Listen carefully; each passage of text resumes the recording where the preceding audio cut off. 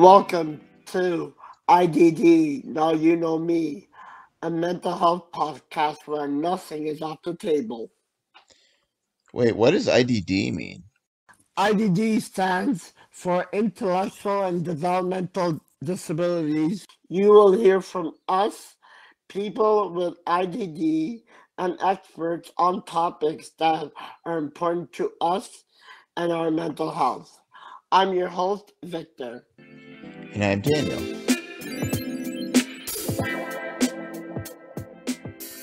On this week's episode, we peek behind the curtain of what it's like to be a frontline worker with Kory Earle.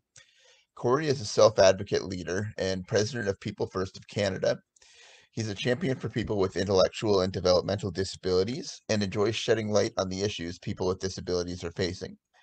Kory has also been a frontline worker during the pandemic, as he works as a screener at a long-term care home. Kory, great to have you here. How are you doing today? Great. Thank you so much for having me, and certainly to talk about the important issues that people are facing. So, Kory, tell us a little bit about yourself. Absolutely. So, my name is Kory Earle. I am the president of People First of Canada and also an advocate who strongly believes in inclusion and equality for all people and people with intellectual and developmental disabilities. I also have had the privilege during this entire pandemic to work in a long-term care facility to see firsthand the struggles and what comes with what people face every single day. So just trying to make sure that we find solutions, but a champion. Would you rather live in the ocean or on the moon? Probably on the moon, Really? Why is that? because I think on the moon might be more light versus in the ocean and water. Really? Yeah, You I'd would I'd have. agree. I'd agree with that. I mean, and personally, I'd also probably live on the moon, just because it's isolated and I don't have too many Absolutely. people around. Yeah. But How about you, Victor? if everybody picks the moon, you would have no room on the moon. Well, Rather, Victor, what would you pick? I would pick the ocean because because you could swim in the ocean, you could have nice, you could come up for air, just float around, watch the world go by, look at the clouds, and if it rains, you can just dive in until the Fair rain enough. stops.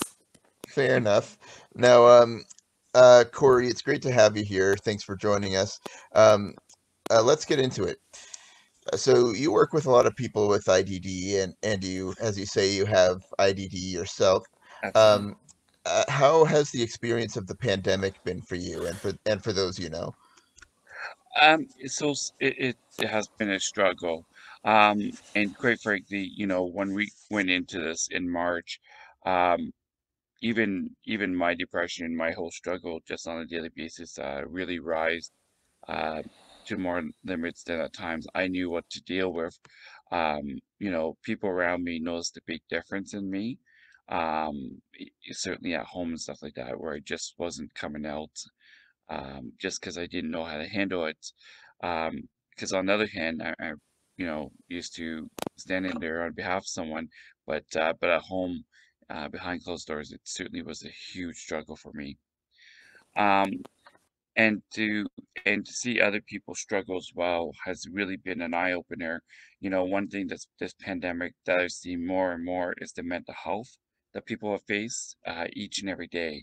Quite frankly, the mental health that they've already had went beyond because the supports were limited to some that actually got supports. They were limited, and people that had no support would begin to fall through the cracks even more and more. So it was eye opener, and it was a really life changing to you know even as an advocate, even as someone that experienced the challenges, to even try to navigate the system. It was more difficult than prior to the pandemic, because you're able to use to call someone on the phone, and certainly this time around it was a little more challenging, and so many other people face that. I have a question for you, Kory. How does the challenges differ between other populations? Yeah, so I think the challenges with the populations is that people with intellectual disabilities and developmental disabilities are truly the left behind of the left behind, and certainly were during this pandemic. Of course, many decades before that, but this whole pandemic has really seen that. I think that the challenges compared to the populations is uh, they were overlooked at times, and where other people got support versus someone with an intellectual disability, developmental disability. And I think sometimes people didn't know how to navigate or to try to help that person to navigate the system and the challenges that they meet. So there's all kinds of broad ranges on why they faced it more, and also the invisible disabilities. How does someone help with that? Someone who has an invisible disability, who may face a lot more challenging situations. So So how does all that affect, what you do for work? what it does, it reinforces what we've been saying for years, is that we need more support for people. We need people to have support in the community. We need governments, and it's not just governments, it's society to recognize that people with intellectual and developmental disabilities deserve a place in their community, deserve a place in this world, and they deserve to have the same equal opportunity and equal support. It also reinforces on that we need to move on and get things in place as soon as possible for people. We can no longer deny that this is an issue. We have to accept it and recognize that we must play a role as a community. So, when you see someone struggling who has no support, or many that don't have support or on a waiting list, well, clear the waiting list and get people the support that they need. Um, I've often said to people in the last couple of weeks, this is not a choice about we'll wait for years again. This is a choice of someone dying, and that's how severe it's gotten. And I really, really think that people really need to stop back and think about what does this person need, because everyone has different needs and everyone will have different challenges, and certainly have. And a lot of that is combined that there is a mental health crisis here. And people need someone to, because not everybody has families. Not everybody has the family supports that maybe some others do. So we need to make sure we up that support for them. I have a question for Kory. Do, do you find people with special needs are being more discriminated against? Like now versus before the pandemic, or do you see like the same thing? Yeah, so great question. I think in some aspects, yes, because I think the fact is that um, is this whole issue about people being provided support happened way before the pandemic. It's only gotten worse during the pandemic. It increased it because the fact is that people um, don't know how to connect and navigate the system now. So the supports are very limited on that. So I think people then who are in higher levels are stuck on how they can support people. And what we said is reach out to people. Like there has to be a fine line. Like not everybody has a cell phone, not everybody has a computer. So reach out to people on the ground. And if that means that you have to move into the community to support someone, then so be it. I'd rather have that than someone turn around living on the street who has no support at all.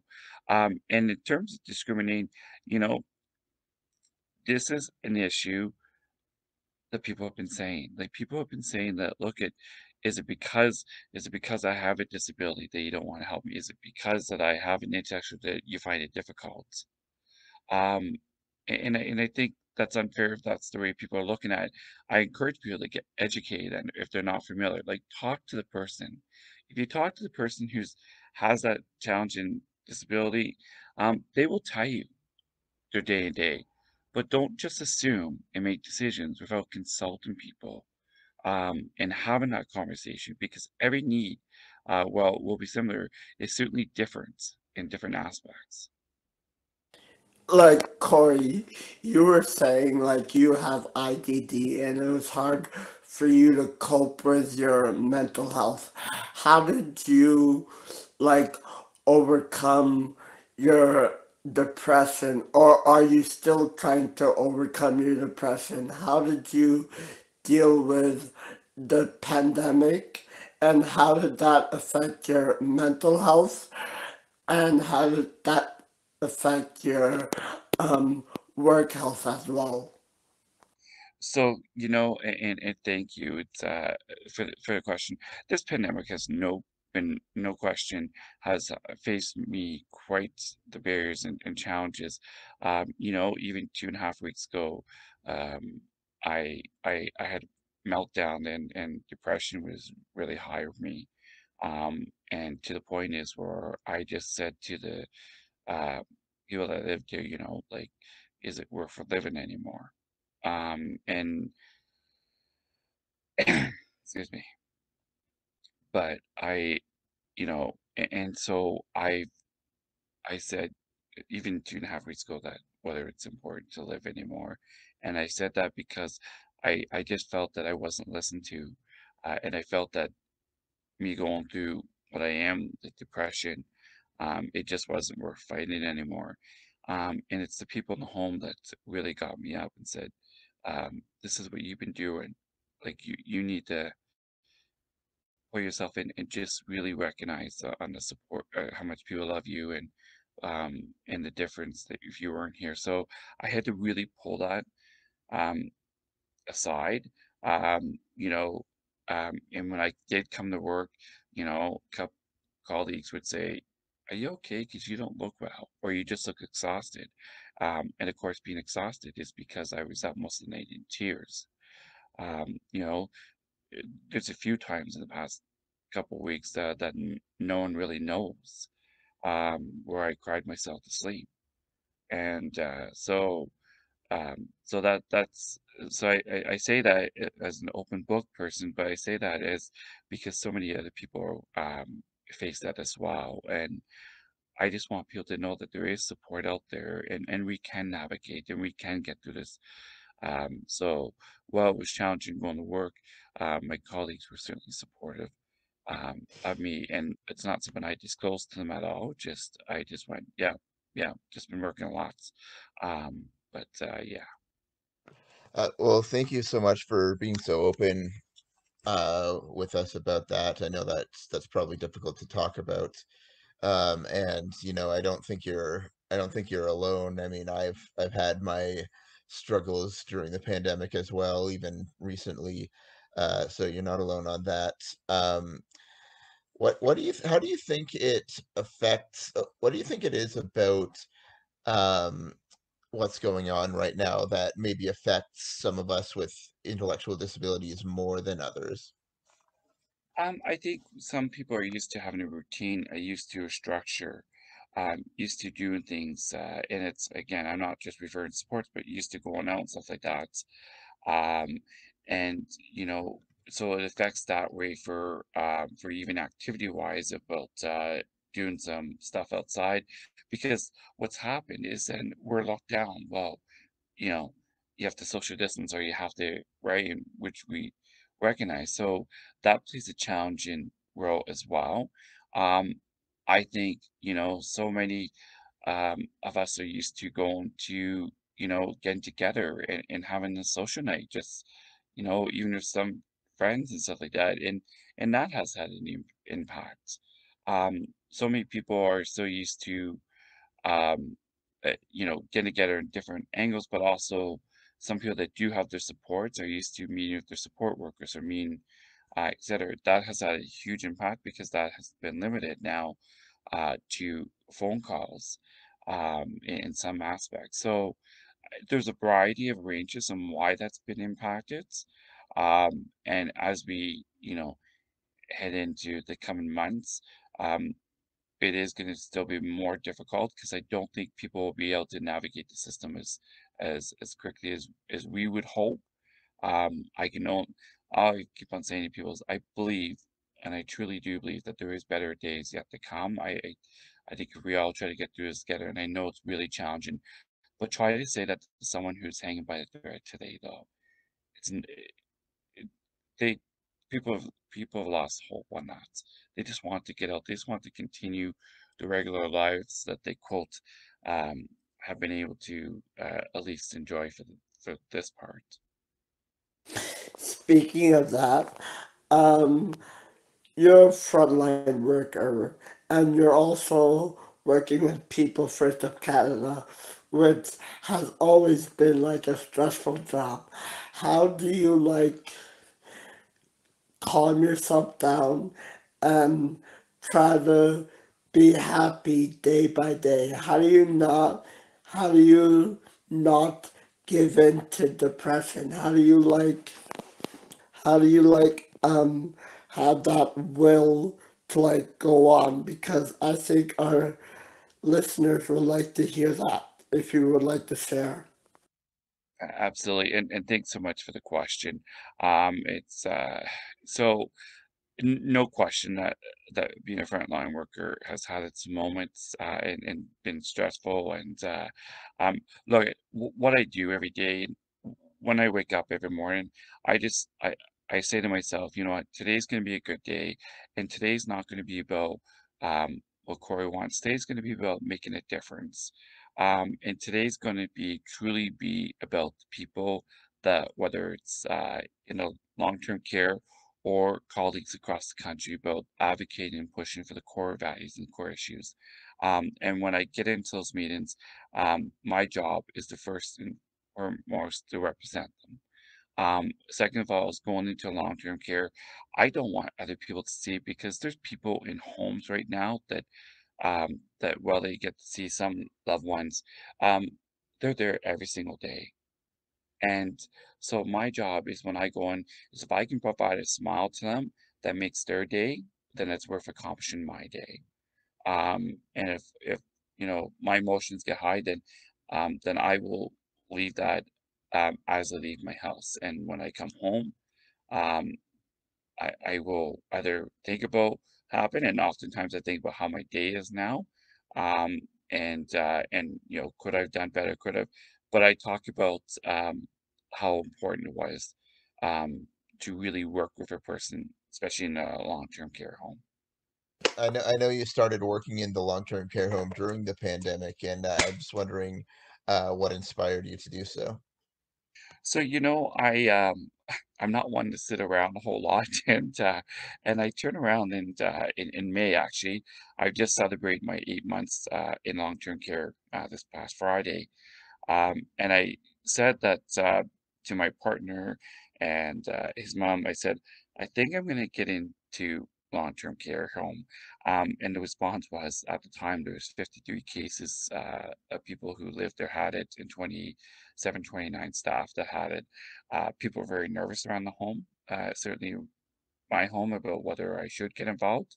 But it wasn't about me at the time. It was about the people in the home that I truly wanted to try to help.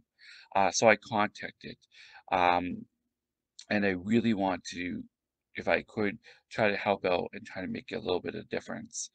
And they called me back right away and said, "Hey, can you come in for a job interview?" I did. I met with the executive director. I was hired on the spot, um, and I am starting the next day.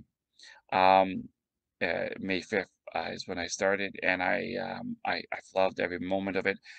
I've been inspired by the fact is that people who live there truly have given me hope and truly have sent a whole reminder that, look, we struggle every single day. And while this pandemic has made it worse, this and not seeing their loved ones at times as well has been very challenging. Um, they their smiles and just the way of life and talking about what they've done in the past has certainly motivated me. So I Excellent, have a excellent. question for you, if I may. What do you do for your job? What is your job, Kory? So I actually screen. So my job is as a screener is making sure that we actually get no cases. So when someone comes to the door, um, I have to ask them a bunch of questions, and if they fail one part of the question, then I can't let them in the building. And I do call a nurse down to make that decision, which they just validate for what we've asked. So they just turn around and oftentimes the person does have to go home. Um, so we are required to send them home.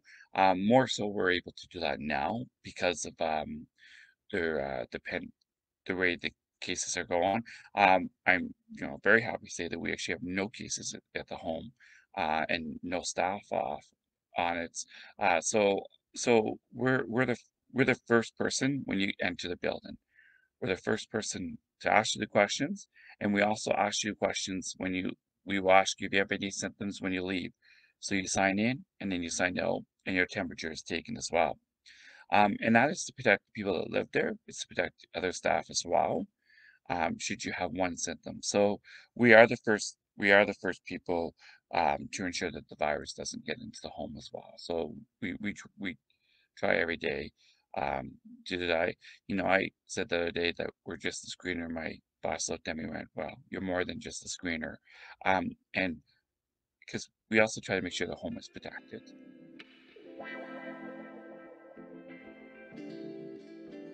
What's been your biggest takeaway from being a frontline worker in the pandemic? What have you learned from all this? What I've learned is that people who have struggled for decades um, have truly shown me that there is hope and that there is brighter days ahead. I cannot emphasize coming into a long-term care has certainly changed my life as an advocate who I fought for years for people to be inclusive and will continue to be. But I've been inspired by the people that live there. I've been inspired by the dedicated staff and management of the place in long-term care here in Carleton Place, because they give me hope. They truly do. I cannot tell you that every single night that I come home now, um, I have a smile on my face because I know that as much as I've made a small difference, that the struggles that they go through um, are just surreal. So, but they're all smiling. The atmosphere is great. People are having fun despite the pandemic, and so I could not be more proud to be there and to witness that. Also, the greatest joy that's also at the very beginning of the pandemic when we were allowed to do it is that the families coming to see their loved ones. Um, I cannot describe that feeling. Just saying that feeling, except to say that the connection to loved ones and their families have and their friends.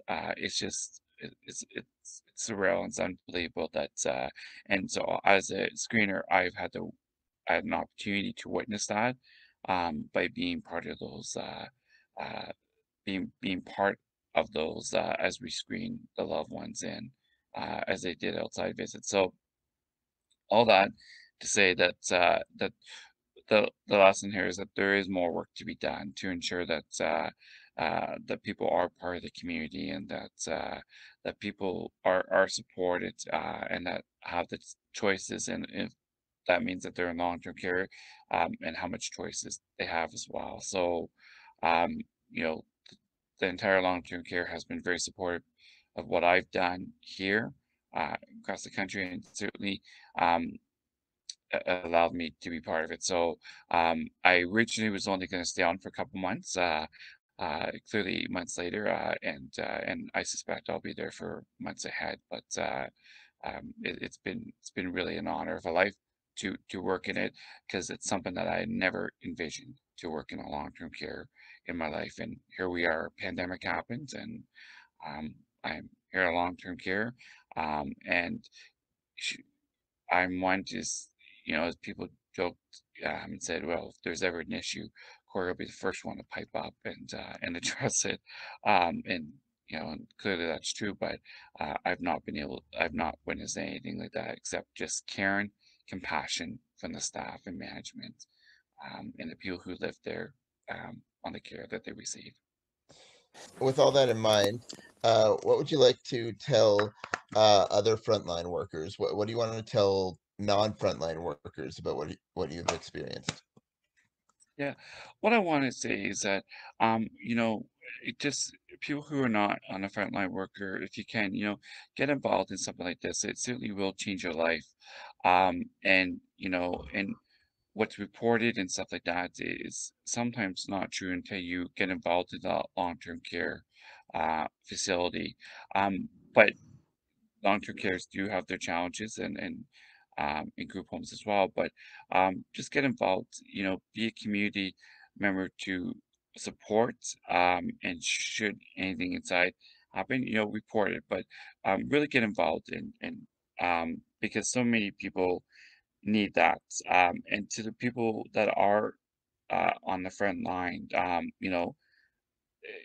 there's not enough gratitude and thanks for all the frontline workers that have truly been part of this and truly have made our world a better place, but also who've given all that they can. So there's just no thanks for that, and not enough thanks to go around on that. Just to say that what you do, we see you, we hear you, and we applaud you. But I'm just so proud of all the frontline workers, but also encourage people that are not on the frontline workers who may have different views to just get involved.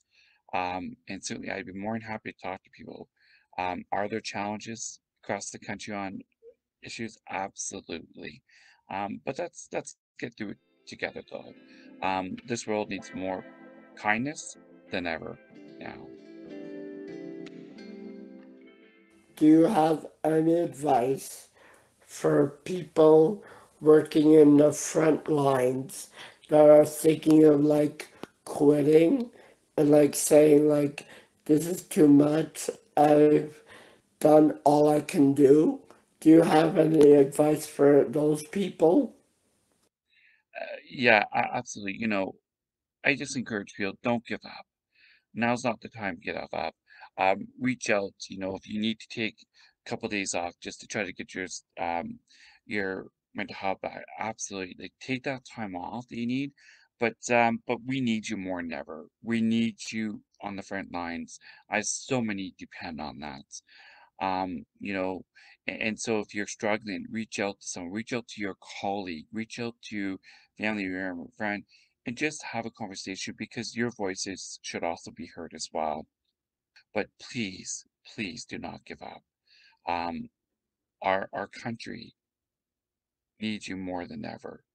We need you, but we also need you there, um, that you're going to be well enough because we don't want to see you go through the cracks as well. So, and reach out to mental health as well. I know that the last 10 months or so have been struggling.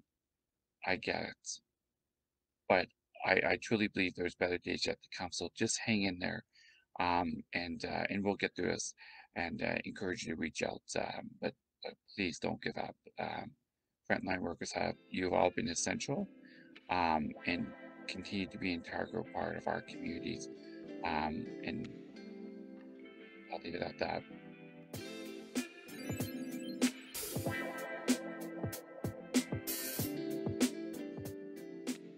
And thanks for coming on our podcast to share your experiences as well. It's been great talking to you today. Thank you so much, both for the questions and for your comments as well, and to everyone as well. I really appreciate the opportunity today to have a conversation, and we'll continue to navigate through our way of life. And my heart is certainly with everyone, and certainly all those who've passed and who are really struggling today. We will get through this. Thank you.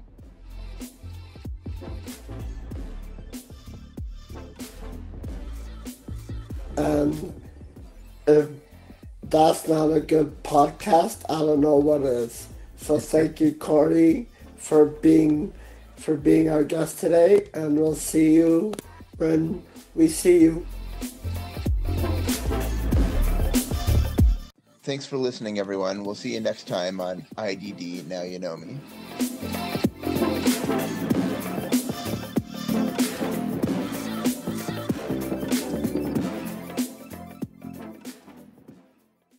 This podcast is brought to you by the Azrieli Adult Neurodevelopmental Center at the Center for Addiction and Mental Health in Toronto, Canada. We would like to thank our producers, Katie Cardiff and Irfan Jiwa, for helping to keep us organized and for all the behind-the-scenes work that they do.